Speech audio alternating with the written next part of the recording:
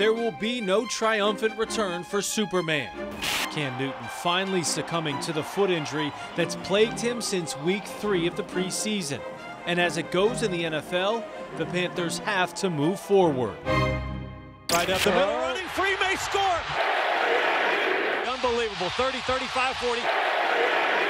A lightning bolt, Christian McCaffrey.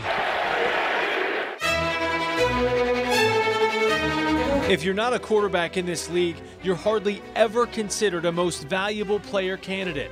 But what Christian McCaffrey is doing defies expectations. How the hell did he do that, bro? But facing the Panthers today, Aaron Rodgers, who knows a thing or two about MVPs and can you believe it moments.